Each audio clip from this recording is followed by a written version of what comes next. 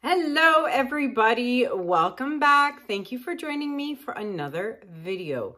Alrighty, so I cannot show you the dried results of the light blue painting because it's still not dry yet because I did do it so last minute, but I will show it to you guys in the next video. It's half dry, so you'll just have to wait to the next video. Today I am going to be working on one of my wood hardboard rounds for you guys. So I'll tell you guys what I'm up to, but really quickly, I did want to mention after this intro, I'm going to show you guys a little quick video clip of all the pieces I currently have available for purchase. So I've laid them out all on the floor here down in the studio, and I will show you guys all the pieces. And there are pieces that are really old, and then there are pieces that are fairly new, like the color splits. So depending on the piece, some pieces are up to 50% off. So this is a clearance, clear out, blowout, whatever you want to call it, sale. My color splits, when you see in the video, those aren't on sale because I literally have just finished doing them. However, there are other pieces that I have had for months and months that I would like to see go to a new home. So they have been marked down. So after this intro, you'll see that little video. And if anyone is interested in any of those pieces, you can email me at kanellaciraco@gmail.com to inquire about pricing. All right, wood rounds. So this is the last day, because I believe you're watching this on Sunday, July 12th, June, not July, June 12th. So this is the last day to order wood rounds. Pre-orders will end today at the end of the day, and that is it. So if you want to order these hardboard rounds, you must email me and place your order before the end of the day, and that is it. I have probably over 100 orders from when I opened this whole pre-ordering up. So I've got a lot of work cut out for me, and so does my supplier. She's got thousands of these to cut out and get ready for everyone who has pre-ordered. So I've got 4-inch rounds, 4-inch squares, 8-inch, 10-inch, and 12-inch rounds. So if you want details and pricing, you must email me by the end of the day. And that's it. I'm not going to get any more. So because my supplier lives super far away now that I've moved to London, and it just makes it really, really hard for me to get together with her and pick up an order when I have to drive hours to go and get them. And so that's why I'm not doing it anymore. So get your orders in. We still have one spot left in the Fluid Art Naples, Florida workshop due to a cancellation. So we have one spot now for the Sunday, July 10th morning class. If you are interested in attending the Naples, Florida workshop with myself and Tammy Anderson, please email us at fluidartescape@gmail.com. All right. That is pretty much it. Oh no, I lied. I wanted to, so you guys saw the last video with the resin and the octopus and all that fun stuff. If you haven't seen it, go and check my previous video out. I'm so happy with the way all of those turned out. But I promised you guys I would show you guys the fruit slices in the molds. And so look how crystal clear it is. Super duper happy with how these turned out. There is one tiny bubble in here. It got trapped underneath my fruit slice. But what are you going to do, right? And then here's the apple slice. So I am pretty happy with how these turned out. And they are very, very clear. So this 2-to-1 and even the 1-to-1 casting resin are super duper. Look at that. It's like an apple slice just trapped in time. But yeah, so these are super cute and they worked out really, really well. So I'm really happy with that. So now I will bring you guys down and show you guys what I'm up to. So let's get started. All right, everybody. So I am going to show you guys all the pieces that I currently have available for purchase. And if there's anything you see that you may like or might like, you can email me at kanellaciraco@gmail.com. Now, some of these pieces are discounted up to 50% off. Some may be 40, some 30. It really depends on the piece and how old it is or how new it is. So if there's anything you see that you might like, just email me and inquire. All right, so here we have, I believe, an 18 by 24 inch. That is my St. Patrick's Day pour. I've got these really cool resin hands, this blue pyramid, mermaid tail. Then I have a set of 4 black coasters. You can see they have purples and blues and green in them. And then I have these little single coasters here. This is a 12 by 16 inch hot pink from my All About That base series. This is a small little, I think 8-inch wood round. So it was done with resin very, very, very, very long time ago. That is 11 by 14, again, from the All About the base series. This is my smoky blue. It's a 16 by 20 inch. Then I have here this bigger piece. I believe this is a 24 by 36, I'm pretty sure. This has all the desert-like colors. Over here, we have an 18 by 24 inch with purples, and look at all that shimmer in there. So, and it comes with a frame, a floating frame, so that's an 18 by 24. And then over here, we have a 16 by 40 color split. This one's got, I apologize for the reflection, but that's what happens with resin. So that is a 16 by 40 inch. And here I have the Ukraine piece. That is a 16 by 20. All proceeds from the sale of this painting will go to help those in Ukraine. This is a 10 by 20. Again, a much older piece. This has yellows and green and turquoise in it. Super pretty. This I call my peacock pour because it's like peacock type colors. This is a 16 by 20 inch. Look at that light reflection. And then over here, I have I think it's a 20 inch round. And this one was done using all the Amsterdam pearl colors.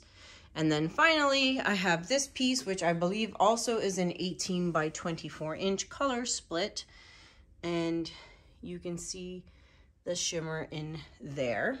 And then last but not least, I've got these 3 pieces here. So we've got the peach color split, the mustard yellow color split, and the dusty rose, and they are all resined and ready to go. So if you are interested in any of these pieces here, oh, and these coasters, sorry. So I've got these washi tape coasters. So look at that, set of 4, and then I also have a black set if you are interested in the black set. And then these cute fruit slices, okay? And then the lovely ladies. These are a little bit bigger in terms of size. You can see, much bigger. And then these as well. My whale ocean themed coasters, which are pretty big. So yes, there you have it. Now you've seen it all. So if you are interested in any of these pieces, like I said, some of them are discounted up to 50% off. So if you are interested in any of these, please email me at kanellaciraco@gmail.com. All right, everybody. So I have here one of my 12-inch hardboard rounds, and you can see I have taped the bottom, okay? And what I did was I actually put an 8-inch round underneath just to keep it flat. So I have my little cups here, but then I wanted to put this on here and then this on top just so that it has a more flat surface for it to lay on while the paint is drying. So I just want to make sure I didn't mess anything up and everything is still perfectly level. Yes, perfectly level. Great. All right. So my plan for this is to turn it into a clock when I'm done. Now, whether time permits that, haha, pun intended. I just literally thought of that. I'm hoping to have this done, resined, and get the clock parts attached to show you guys the final results by the end of this video. Now, obviously this is going to be a multi-step process. The paint needs to dry, then I need to add a top coat of resin, that needs to dry, then I need to drill a hole through the center and then add my clock parts and get it all done. So right now I'm recording this on Thursday morning, and I'm doing it because I'm actually going away this weekend on Sunday. My husband has purchased, this was my Mother's Day gift from Mother's Day in May, and we're going to go see a concert. So I'll be gone. So I'm trying to get this done before we head out to go to this concert. We're going to go see the Lumineers. So that's exciting. But yes, I'm going to try and get this all done. If for some reason I can't get it done, I will show you guys the clock results in the next video. All right. So my base paint is going to be my Artist Loft Flow Acrylic Black. I just have it mixed in here with water and Floetrol. I like to use these big bottles, fill them up, and then that way I have a bunch of paint whenever I need it. So Artist Loft Flow Acrylic Black, and then all my paint colors are here. So I decided to do a black base, and all my paints, for those of you who are new watching, you can find the ratios and my mixtures of how I mix my paints with water and Floetrol in video number 434. I will link it up here at the top for those of you who want to check out the video. So the colors I'm going to be using today, I tried to stick to all Arteza, because I really love the way the Arteza pearl paints shimmer and glow on a black base. So I'm going to start off with Pearl Lime Green by Arteza. Then I have Pearl Ocean Blue, Arteza. Then I'm doing Pearl White, Arteza. And then I'm sneaking in the Iridescent Green Yellow by Pebeo, because I really, really love this color with the blues. And then topping it off, I have Pearl Turquoise by Arteza. So these are my colors, blues and greens. I originally had purples, but then I'm like, no, I've done the blue purple. I want to do greens. So those are my colors. And then I'm hoping, as I mentioned, that this all dries. It should dry pretty quick because it is such a small piece. And then here are my clock parts. So these are from Bare Wood. That is where I get my sculpted panels. Here, I shall show you super quick. So for example, this is something I'm going to show you guys in an upcoming video. I don't know when, but I will. So this is from Bare Woods, okay? And the information, the website, and you can get a discount, is all in the information in the description below my videos, okay? So my clock parts are from Bare Woods, and you can save 5% off your order on the website. Okay, so again, that info will be in the description below. So I guess I'd say I'd flood my canvas, but it's not a canvas. I'm going to flood my round, and I'll be right back.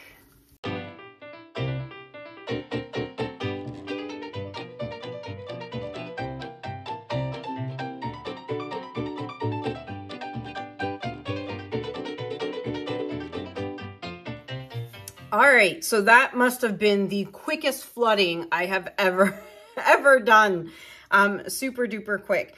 I've flooded it. I've popped the bubbles. I see a few more, so hold on. Let me pop a few more that have surfaced. Let's try that again. All right. And my edges are so thin that I don't have to worry about them. Now, 12-inch round. So I am going to be using my flower hair dryer. It's been a long time since I used this, and I typically only use this on small pieces, small canvases, small pieces. This is from Walmart in the USA.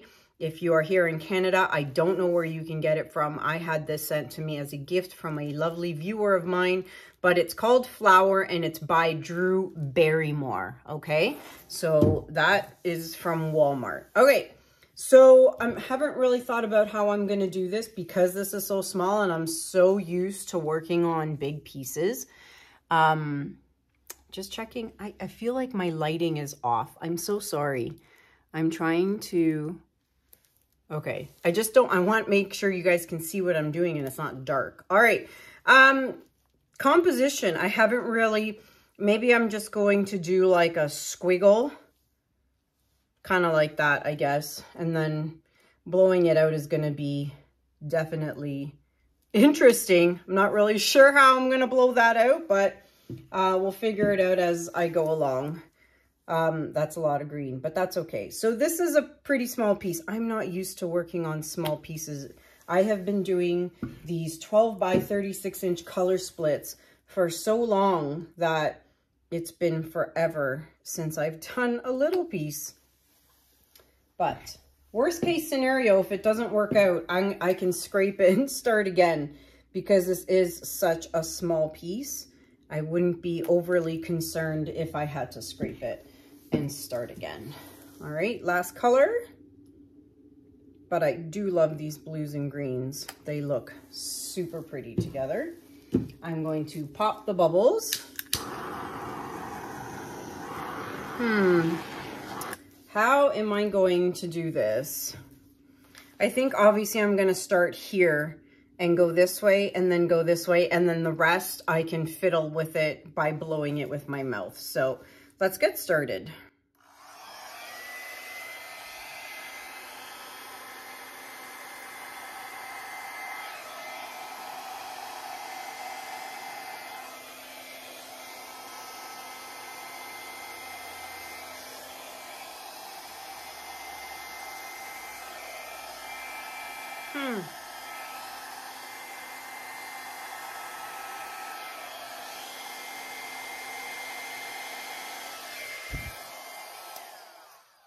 Do you see how I kind of fumbled over here? Because I was like, oh, which way do I go? However, this is really pretty.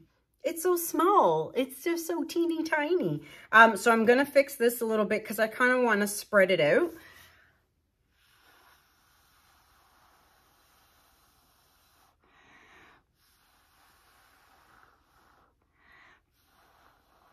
Ooh, that's pretty. Oh, look at that speck that just showed up. I don't like that, so I'm going to get rid of that little speck of green. Oh, I really like this. I like this a lot.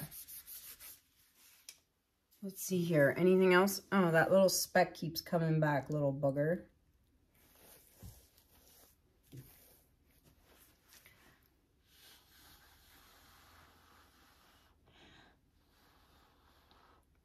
Ooh, I'm liking this. So when this dries, it is going to really shimmer because all the paints are pearl, except for the Iridescent from Pebeo. But again, all pearl colors. So that's it. I love it. And when this dries, this is going to be a really pretty skin to take off and keep as well. So I'm hoping this is going to dry super quick, and then I'll be able to do a coat of resin and then drill a hole right here in the center. So I think this is going to be super pretty. All right. I'd say I've fixed my edges, but there's really nothing to fix here. So I am going to bring you guys in for a close-up. Be right back. All right, everybody. So look, well, I'd say scrape the drips, and I will. Where's my scraper? It's so weird because this is such a small little canvas. Sorry. And not even a canvas. It's a piece of wood. But it's still super important. So scrape those drips all the way around. Okay? I can't see what I'm doing. Okay, you get the idea though. Scrape the drips all the way around. All right, look how pretty it is. I'm so glad I did green and I took out the purple because I think this looks super, super pretty. So let me show you guys up close. Now there's going to be reflection obviously because of the black base. But look how pretty this is. And I'm noticing I got a few more of the green specks in there, but I'm going to leave them. I'm talking about right there. So obviously they're popping up. But let me turn the lights off and we'll check out the shimmer. All right, so the flash is on. And, oh yeah, of course. There's obviously, this whole thing is going to shimmer. Super duper pretty. So I'm really, really, really hoping that this dries within the next day or so because it's such a small piece. It should hopefully dry super quick, and then I can do a top coat of resin on it super quick. And then hopefully show you guys the finished results and the clock parts assembled and everything. But look at that, lots of shimmer, lots of shimmer. All right, so there you have it. I'm really hoping that there's gonna be more added to the end of this video, but I just don't know 100% because it really depends on how fast this piece dries. If for some reason it doesn't dry in time and I don't get to resin it and finish the clock in time, I will definitely show you the dried and finished clock piece in the next video. All right, everybody, it is the next, it's been 2 days. So the piece dried. Now, I'm not gonna lie, I kind of sped up the drying process. Something I've never done before is I took the piece and put it out in the sun. I put it out on my patio table and I let the sun just bake it. And I needed it to dry super fast because it wasn't drying as quick as I had hoped. So I put it outside. My husband drilled a hole. Sorry, you can't see. My husband drilled a hole in the back so I can put the clock mechanism in. What I have not done is peeled the back of the tape off. So I will show you guys that super quick. And let me plug in my heat gun. You can't do this with a hair dryer. You need a heat gun. All right. So I actually put the clock mechanism so I can actually hold it, or I could just hold it like this. Don't touch the top of the resin. Don't ever do that. Here, hold on. I'm going to flip this up just a bit. There we go. All right. All right. So what you want to do is you want to heat up the back of your piece with your heat gun so that you can easily peel the tape off. You see all my little paint or resin drips there? You see the resin drips? Those need to come off. So let's heat up the back. Always moving the heat gun, not leaving it in the same spot.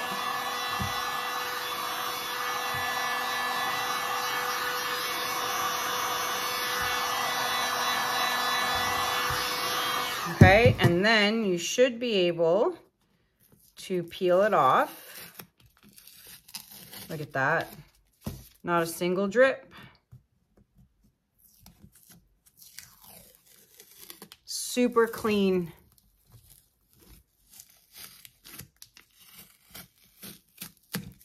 All right, I'm going to speed you up and do the rest.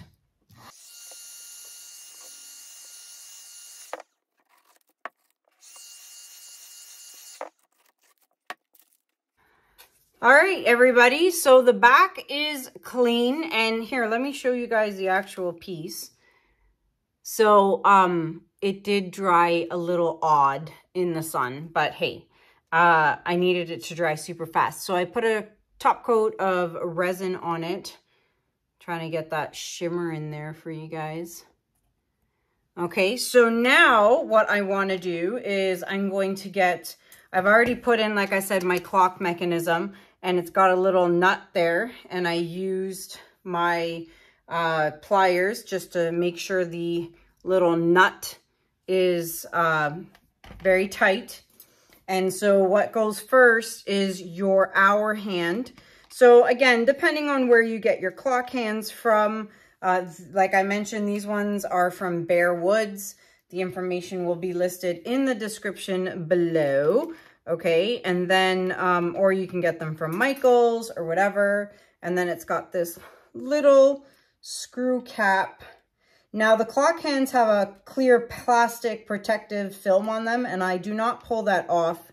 I leave that on so that when I ship my clocks out or anything out like that to my clients, the protective plastic is still on it.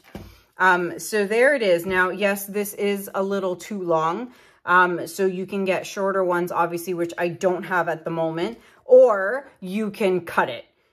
Super duper simple. You can just literally cut the tip and round it off. So, very easy to cut. And then, pop in a battery and Bob's your uncle. There is your clock, right?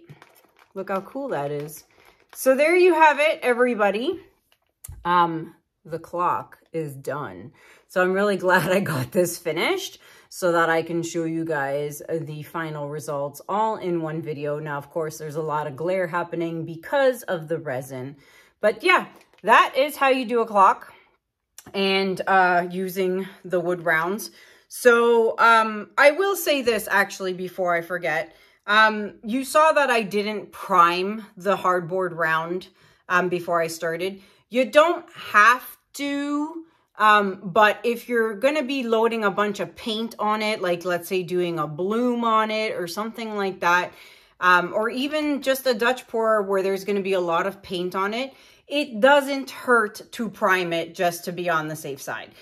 If you don't have primer, which is gesso, if you don't have any gesso, that's Gesso, you get it at Michael's, you can just put two like layers of white paint or black paint, like, you know, just your regular acrylic paint, just to kind of prime it. Okay. So, like I said, I didn't prime this one as you saw. Would I do it in the future? Probably. But again, it's not, I don't want to say it's not necessary, but to be safe, I would prime it. All right. So let me know what you guys think about this in the comments below. Did you find this tutorial informative? Like I mentioned, the products are listed in the description below for discounts for the clock hands. And today is the last day. This is Sunday, again, I was going to say July. Sunday, June 12th, okay, is the last day to pre-order your wood rounds. That's it. After today, no more. So email me, kanella@gmail.com if you are interested in pre-ordering your wood rounds. So that is it for me for now. Thank you guys so much for watching. Until next time, have a good day, have a good night, and I'll see you guys in the next video. Take care. Bye.